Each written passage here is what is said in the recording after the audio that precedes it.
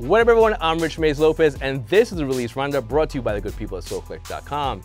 In this week's show, we'll be taking a look at some of the top news stories and the top 5 sneaker releases of the week. Plus, I sat down with Adidas Vice President and Creative Director Marc Dolce and Global Creative Director Jose Cabasao to talk about the Brooklyn Creator Farm and the future of the Three Stripes. And now for the top news stories. Supreme finally officially unveiled its much talked about collaboration with Nike and the NBA this week via the Henny/Soup God J.R. Smith himself. The collection is inspired by OG Jeff Hamilton designed NBA gear, and it features warm-up jackets, authentic jerseys, authentic shorts, and 2 Air Force One mids.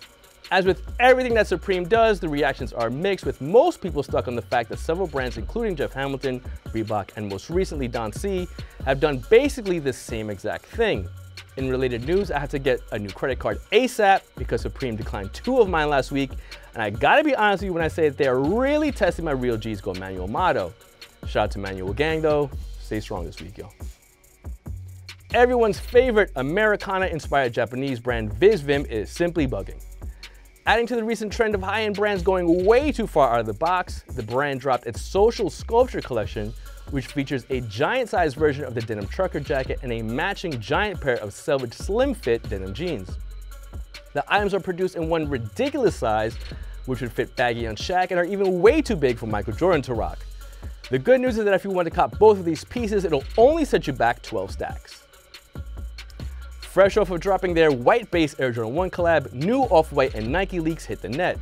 The first is a collab football, aka soccer boot, that is rumored to be part of a much bigger Off-White x Nike World Cup collection that will feature new gear and footwear.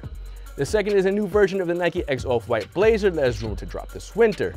No word on exact release dates, but you won't be able to cop any of it anyway. Kim Kardashian absolutely bodied popular Yeezy leaker account / clothing label, the Yeezy Mafia, on Twitter. This all stems from a Yeezy Mafia tweet which stated that very confused retail buyers were invited to an empty showroom where they were told that Yeezy Season 7 was in fact canceled because Kanye couldn't achieve what he wanted to do with the collection. Their tweet went viral and became an instant meme on fashion and sneaker Twitter. Hours later, Kim K herself took to Twitter to absolutely destroy the Yeezy Mafia with a series of ether-level quote tweets that shot down the Yeezy Mafia's original tweet, called the group's legitimacy into question by saying that the account posts fake info and fake sneakers, and basically said, "You not gang." A moment of silence please for the Yeezy Mafia. In the ongoing saga of Drake potentially leaving Jordan for Adidas, he was spotted rocking Yeezys.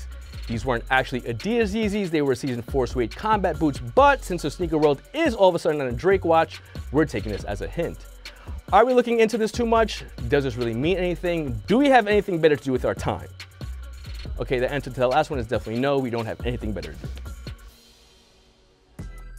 I recently sat down with Adidas Vice President and Creative Director Marc Dolce for his first one-on-one interview since his much publicized departure from Nike to Adidas. We touched on why he made the decision, and he, along with Adidas Global Creative Director Jose Cabasao, broke down what goes down inside the Brooklyn Creator Farm. 4 years ago, you decided to join Adidas.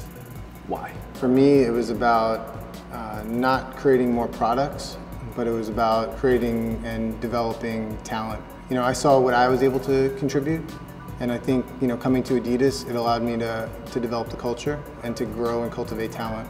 You're focused more now in your position, as you mentioned, on the people and on the culture.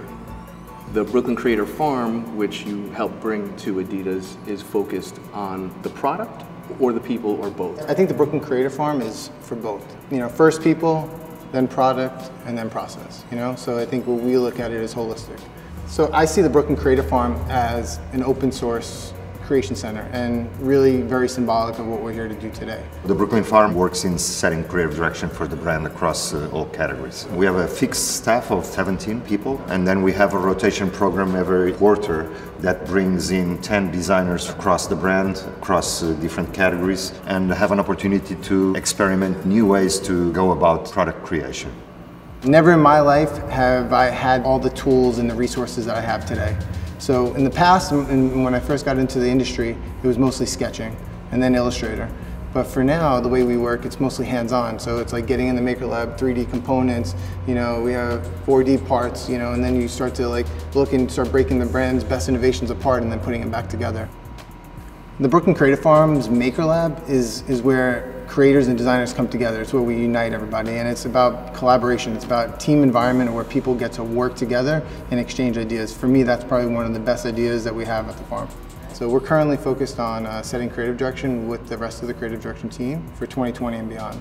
So, an example, we're working on the 2020 Olympics, and we do that collaboratively. When you joined Adidas was part of a much larger movement that also included Pharrell Williams, Kanye West. Have you had a chance yourself to work with Pharrell or Kanye West? One thing I would say about our partnerships is that we don't really talk much about how we do it, but I think the people you just mentioned, Kanye and Pharrell, had a major impact in terms of the shift, in terms of the consumer mindset. And I think what they were able to do was something truly remarkable. Now, I still think there's so much more room and opportunity for us to grow in the future, especially here in the US. This is a monster statement for the brand in terms of what we are. Absolutely hyper-focus on delivering amazing products for the athletes to perform, as much as is delivering the ones that we understand the culture around the sports wanting to have. And now for the top 5 sneaker releases of the week. Coming in at number 5, the Hollywood Nike LeBron 15, which drops on March 11th at a retail price of $185. At number 4, the Bread Air Jordan 9, dropping on March 10th at a retail price of $190. At number 3, the Nike Air Force 1 Mid X Supreme Pack, which drops on March 8th at a retail price of $165. Coming in at number 2, the Soul Air Jordan 3, dropping on March 10th. And at number 1, the Adidas Yeezy 700 Waverunner, dropping on March 10th at a retail price of $300. If you missed out on the Waverunner pre-sale on Yeezy Supply a while back, you will have another chance at copping Kanye's dad's shoe this Saturday. No official word on the numbers yet, but don't get fooled into thinking that this will be an easy W. That's it for this episode of Release Roundup. Let us know your thoughts in the comments, and if you're copying anything this weekend, best of luck to you. See y'all next week.